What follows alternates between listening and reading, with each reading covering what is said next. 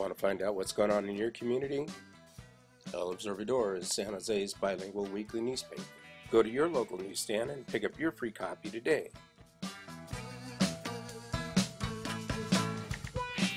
Looking for the training and skills you need to get a new career? Call Center for Training and Careers today. That's CTC at 408-213-0961 and start building your new career today.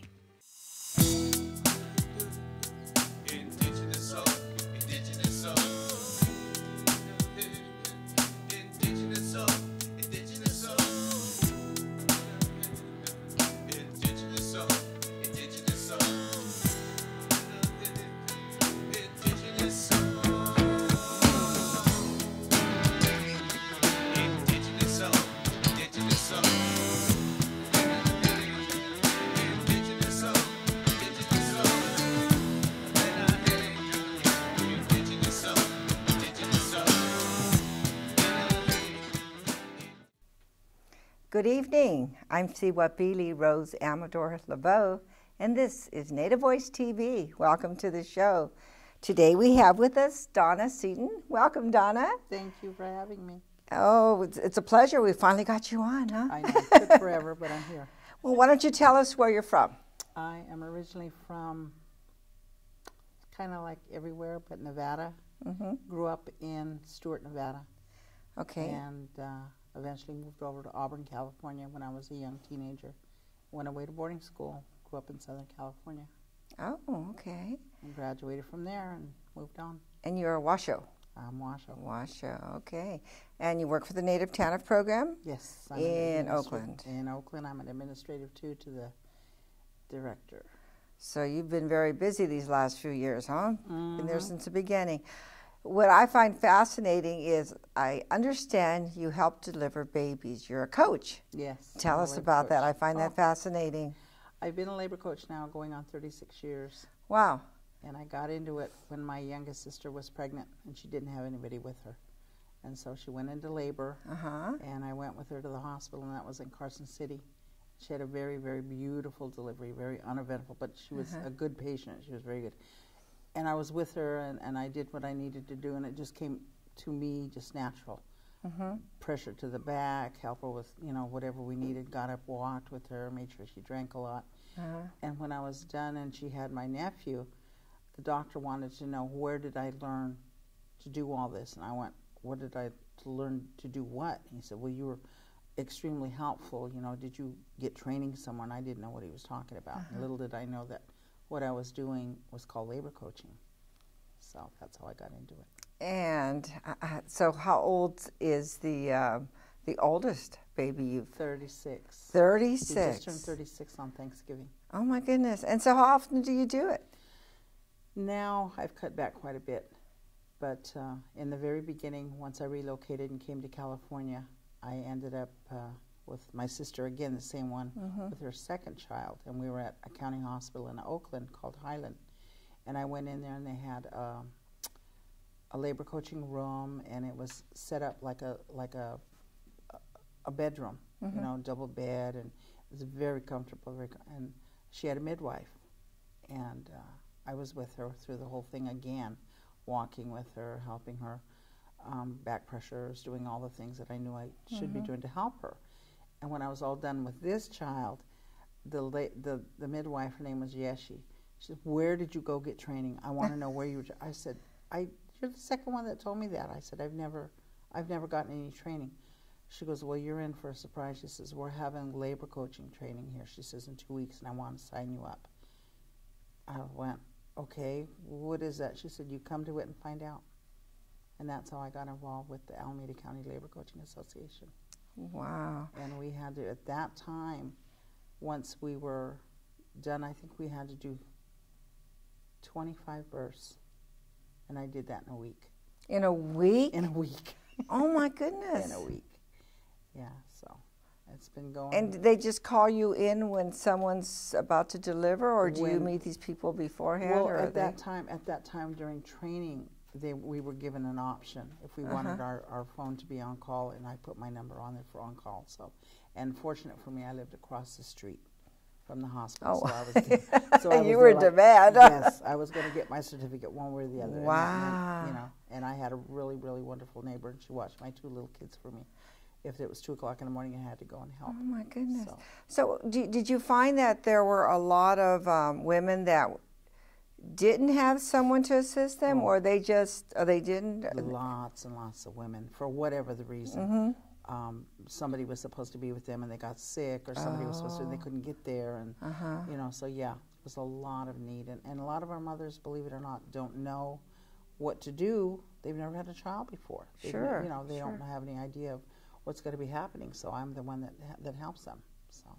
And I would assume that a lot of women don't even know there's such a thing as a labor coach, other than somebody they know. Yeah, because when we first started out, it was a program that we started, and it was all word of mouth. Do you want a labor coach? And I said, well, what's a labor coach? Why would I need one? And some women come in and they have no problems, no complications, and the baby comes really good. Other women, of course, have very, very long labors. You could go into 36 hours of labor. It's a long, very long. And you would stay there that whole Stay time? there the whole time, from beginning, middle to end. Wow. And even follow up afterwards. And you still do it? Yes. And so how do you do that and balance your work schedule? Try to have them have their babies on the weekend. So you schedule that, or they schedule? Yeah, or the middle of the night, or yeah. I don't do it as much as I'd like to. I mean, I think between now and the end of December, I only have 3 that are going to be on their way. But in the spring, I think I might have 4. But I don't do it as much as I'd like to. And how many have you delivered? Oh, I couldn't with? even begin to tell you. It's just too many. Many, many, many. Wow. All beautiful experiences, of course. And of course, some that are emergency cesarean sections for whatever the reason. The baby gets stuck, or, the baby just don't want to cooperate, wants to get out now. So, but yeah. Wow. Yep. Now, do you have a lot of Native women that go through this? Lots of Native women. Of course, like I said, it's word of mouth. Somebody knows. I had a young lady who had, 6 kids. She had 6. I was there for every one of them. Then you were there for every single one wow. of the babies. And then her daughter was pregnant and asked me to be there. So then we had the grandma, we had the mother, and we had her. Goodness, so, generations. Yeah. It's amazing. Yeah, so it's word of mouth. You got to call her. She's the one to call. She's the one that'll be there with you. And it's a lot too. If you meet a client or a patient by word of mouth, and you follow them through their pregnancy. Kind of like, are you going to your doctors? Are you getting your exercise? Are you getting enough water? You're getting enough sleep. And then at the time that the signs to look for when you're going to have your baby. Of course, we have a lot of false labor. That's okay too. Baby will get here when baby's good and ready. So is this something, I would assume that there's a need for more of these women that actually help deliver or coach? Yeah. But is there enough information out there about it? Because I'd never heard of that. I mean, other than, you said I really don't know, birthing. because like I said, originally when we started out, it was Alameda County Labor Association, Labor Coaching Association, and then of course we fanned out, and then word of mouth through labor coaches that know each other, and then of course with midwives and doctors that know of you. So if there's women out there that want to get into assisting other women with their deliveries, where would they hear about it, or how would they get involved? Probably at their clinic, if there's a clinic by, and go into the OBGYN department and let them know that you're interested or that you are. And they give classes? Yes, definitely. Definitely. Or they can plug you into where you can go get trained. Well, it sounds like you were a natural. Yeah, that's what everybody keeps, well, you know what you're doing. I said, it's because I was there, and I had a child on my own, and nobody told me anything. I didn't have a difficult time. I have 3 kids, and I was very fortunate, all 3 of mine, to have a very, very easy, fast delivery. So, but I've seen many women suffer. If they don't have anybody that could be there to help them, then it's very, to be alone and not know. So I try to be there and be a support person to them. Oh, that's really commendable. It's important. Yeah. Bring all these beautiful babies into the world in a good way. Do you keep pictures of them, some of them? I try. Do they send you pictures? Oh, yeah. Believe me, I still get Christmas cards. Aw, yeah, sweet. some of these kids are I had one young lady, I'll never forget her. She, I was there when she was born, and I've always kept in touch with her mom and everything, and her husband was relocated and went to Vegas, and she was pregnant. They sent me a plane ticket, and I went to Las Vegas when she had her baby, because she wasn't going to have it alone. And he was in Atlanta, I think he had to go to business, and she went into labor. Sent me a plane ticket, said, please be here, because I can't be alone. So I was there when she had her little boy. How nice, how nice. And at the Native TANF Program, what do you do there? Oh, I'm an administrative assistant, too. Okay. So, been there 7 years now. Yeah? And what are the highlights of working there? Oh, my goodness. Tons. I got to really, the people that we work with are just wonderful. Everybody's committed to what they do, and it's dealing with Native families, you know, in crises, and helping families overcome barriers, help them employ, help them get jobs, you know, help them go to school, you know. Now, you work out of the Oakland office, and I know there's one in San Jose, and there's, what? San Francisco. In San Francisco, and too? Stockton. And we have a satellite in Santa Cruz. So more Northern California then? Yeah, we also have one in Nevada City. Oh, okay. And your headquarters is in Nevada? Gardnerville, Nevada, yeah. Okay, because I know a lot of the different things you do in San Jose, but I'm not really familiar with the entire program and the scope of the program in California. So, well, thank you for being here. Thank you for all the wonderful work you do. I'll It's keep on doing it until it's I so can't do it commendable, anymore. and maybe some other women will hear your story and follow in your footsteps, because I'm sure, you know, there's a need for there's a big need for women to be out there and helping. Yep, got to help each other. That's right. Well, thank you, Donna, for being here, and we'll be right back. You're watching Native Voice TV, and our next guest is Ester Stauffer. Welcome, Esther. Well, thank you. And tell me what tribe you're from and how you say your name in your language. Atauga, Tsvaknach Mingunga, Nukachum Katam Suikanga, Ahukam Tutkarakanga. My Yupik name is Atchak. My name is Ester Stauffer. I am from Calfornia, and my parents were David and Josephine Lewis, and my grandmother's name was Ahuhak. And that's my traditional way of introducing myself. The reason we do that is so that when you're in another village, everyone will know where you came from and which grandmother you had. And so. And where is that, your village? Calfornia is on the southwest coast of Alaska. So if you see the Alaska map, my village is over on this side. So it's all the way on the coast. Okay. So is it cold there? Is that an understatement? Definitely. It is definitely cold. During the winter, there's no trees there. So during the winter, it's all white. And without the trees, there's always some wind chill. And the coldest we've seen before has dipped down to 60 below. Oh my goodness, that is cold. Definitely. Wow. So imagine walking out on the tundra and it's all white. And you're going from your village to the next village on a snow machine. And it's a clear day, and all of a sudden the wind picks up. And so now you've got a blizzard and you can't see anything. And so while you're traveling, my father used to tell me that you keep an eye out for the northern star. And so that's how you're able to locate yourself and find your way home. Oh my goodness. Now, can you see the road? There are no roads. Oh, okay. The only way that you can go into the village is by airplane during the summer or in the winter as well. And then during the summer, we usually travel by lund, which is a small 18-foot lund. It's smaller than a fishing boat, and that's how we're able to go on the river and out to the ocean to collect fish and some other subsistence activities. And then during the winter, we utilize a snow machine, or when I was growing up, my father had a dog sled team. So he had about 12 dogs, and we would always pitch in to feed the dogs and take care of them. And I did ride in one before. So how was that? It was actually scary at first, but once you got used to riding in the sled, it got a lot better. And there was a funny story my mom once told me that the way that she got married when she was younger, she used to live in a sod home. And long time ago, they used to have arranged marriages.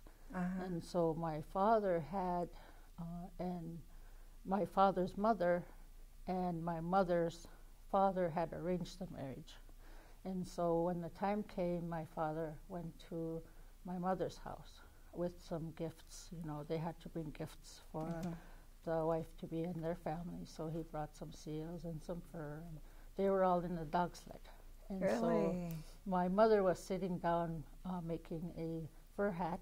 So, and she noticed a man come in, and, you know, so the parents took him to the bedroom and they talked for a while, and then he went back outside and he got all the gifts for them, brought them into the house, got them all the fur, and then my mother's mother told her that she had to get her belongings, so she got what she had and all her clothes, and she told her that this is now your husband.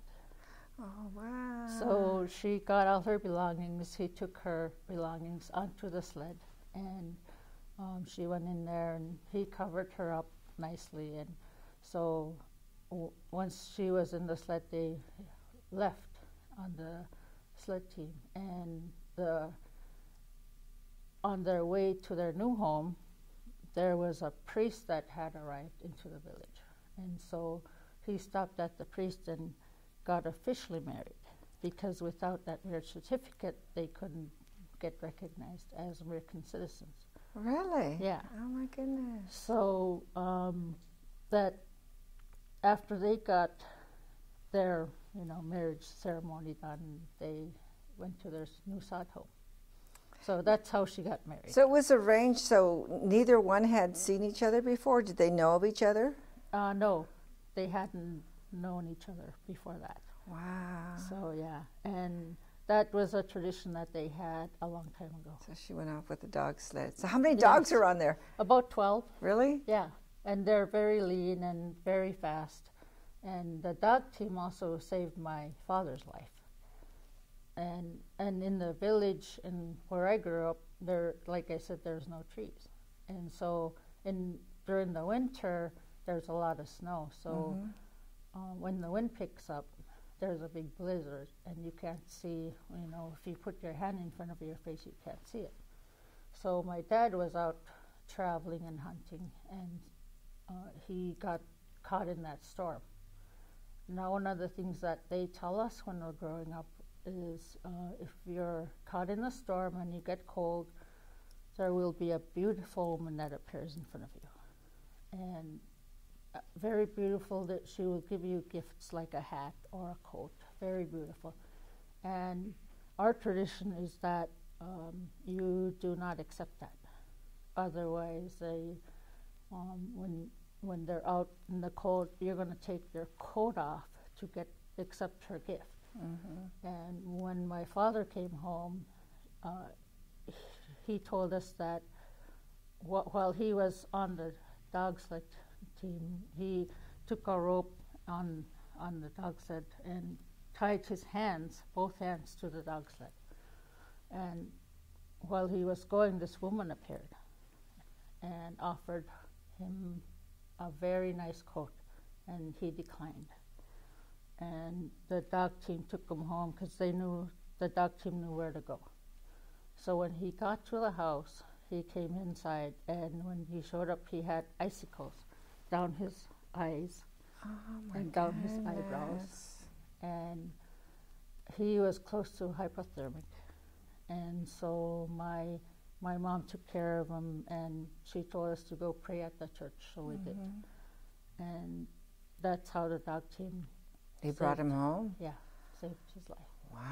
So when you're in Alaska and you get stuck in the storm and a beautiful woman appears, do not accept her gift, because if you do, you're going to take your jacket off. and that's why you see sometimes when they find individuals that got lost and they die of hypothermia, some of their clothing items are off.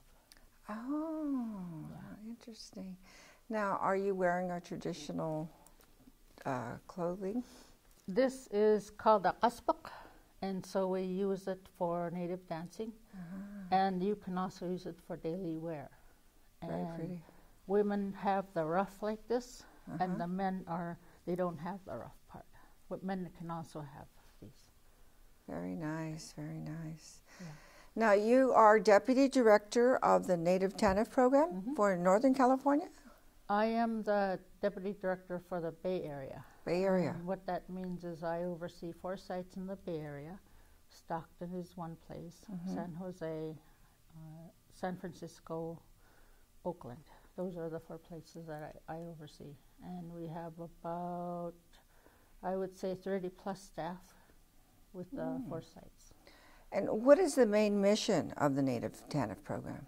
The main mission is to provide services, cash assistance, education, career advancement for the American Indian Alaska Natives that are tribally recognized, or California Indians that are on the California roll. And our main objective is to provide those services so they can become self-sufficient. And that is one of the things that we really look at providing, is services that will empower them so that they can help themselves to that career that they choose. And to, in the end, they will become self-sustaining. And you have a heavy emphasis on education, right, for youth? Yes. We do have various areas that we look at. If an individual has multiple barriers, for example, if they need help with substance abuse or, alcohol abuse, then we do have areas where we provide, we can refer them to. And we've got a huge network within Alameda that we can refer those clients to so that they can help themselves. So how many clients would you say in the 7-8 years that the Washoe tribe has run the program have you serviced? I would say up to 500, and that's the highest number that I've seen. Are 500 Alaska Native or American Indian families. And what are the goals, ultimate goals of the program? To self-sufficiency? Yes. For what? For the whole family, the family unit as a whole. So if a child, say for example, there's a child that needs tutoring and they're in either elementary, middle, or high school, then we provide that service for the family so that the child can bring up their grades and succeed in school. The other thing that we look at is providing the vocational education training for the mother or the father. And so if somebody's interested in, say, we had a client that was interested in becoming a dental hygienist, and she did receive that certificate and she passed her state certification. And so now today she's a dental hygienist. Oh, so you have a lot of success stories and role models. That's wonderful. Yeah. Well, you do some very good work, I know, in our community here in San Jose, but in all the other communities that you serve. And since we're kind of broadcast in a lot of locations, there may be a program close to some of our viewers that they can access services through the Native TANF program. Right. Well, thank you for being here, Esther, and thank you for all the work you do. You have some fascinating stories. Anxious to hear more. Thank you for joining us on Native Voice TV. We'll see you again next week. Good night.